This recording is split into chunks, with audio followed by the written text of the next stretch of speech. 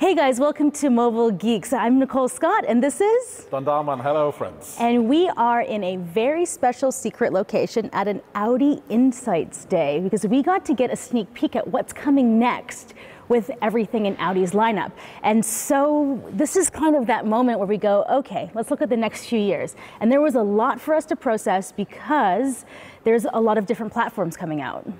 Well, I mean, let's go back maybe one step, because Audi just released last year the Audi e-tron, which is a kind of remodeled old platform, because they used the Q5 long version of China and built in this beautiful electric car, totally BEV car.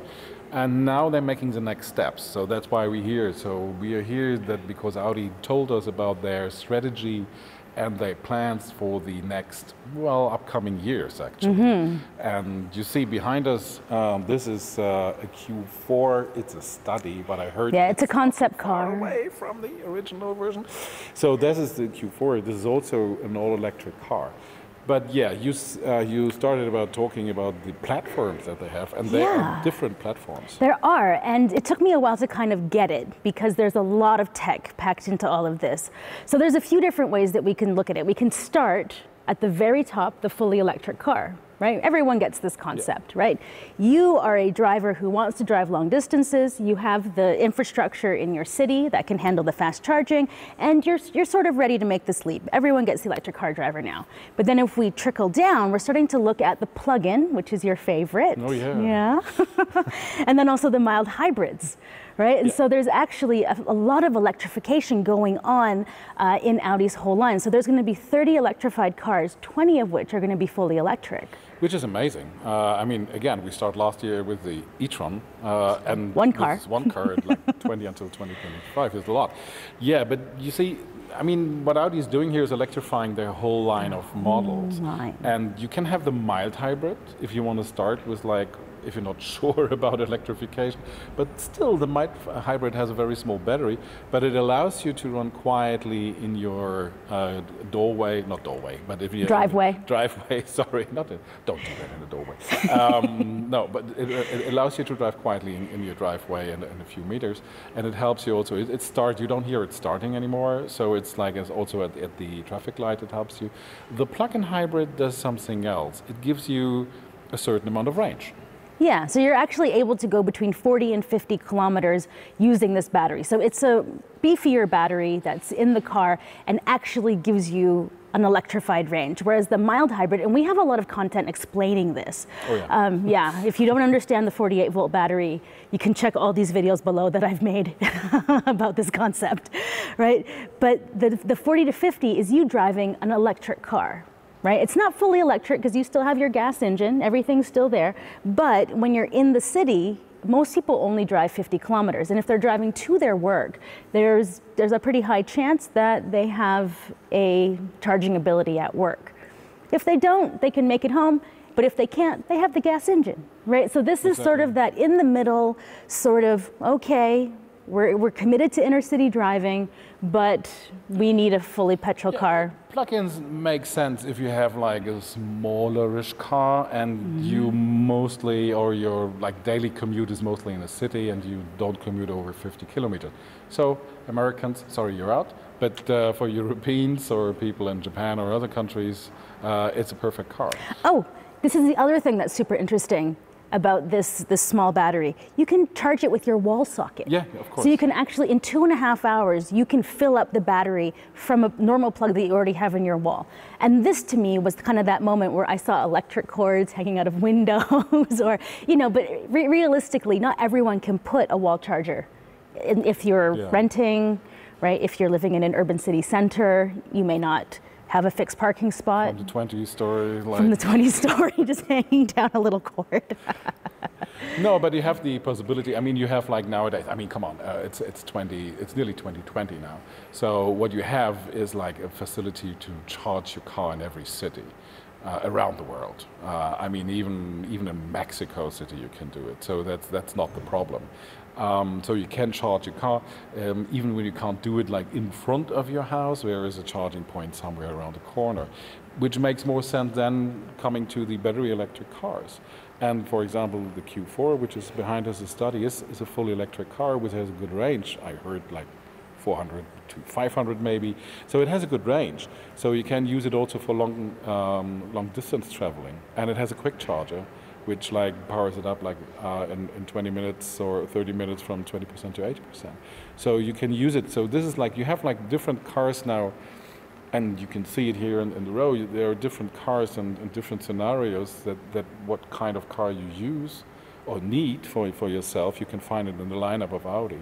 And this is, to be honest, I mean, these cars are not on the market yet, that you see, but they're coming, especially the plug-ins. And I think Audi is one of the first ones who really push it in this direction. I mean, other manufacturers have also some plug-ins, but going through the whole lineup, this and also bringing in new platforms. They have, as I said, the the old one, which is the Q5.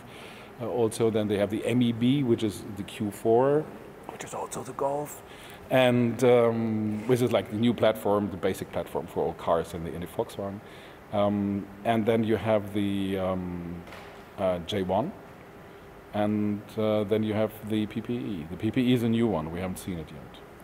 Oh my God. It's very secretive. I mean, it's a luxury. I think we've seen it, but we can't tell you. No, we about can't it. tell you. We're gonna get killed or like get it to a cellar somewhere in Ingolstadt after that. But you've left out one of the more exciting things about this visit, and that's the significant upgrade to the infotainment system. Yeah. A lot of the software that we've seen in the cockpit has done a really good job of explaining how the engine is using the energy and how you are consuming the energy within the car. This has been one of the things that we've talked about a lot. Yeah. We had a lot of criticism, constructive criticism around the e-tron when that was first launched.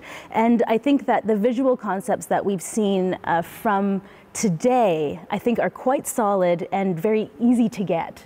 So I think that this move towards people getting the electric bug could be easier to catch.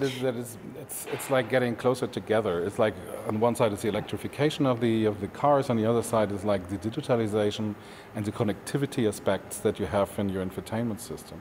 I mean, come on, when you get now in a 2018 car, it looks like a Nokia from 2004 or so.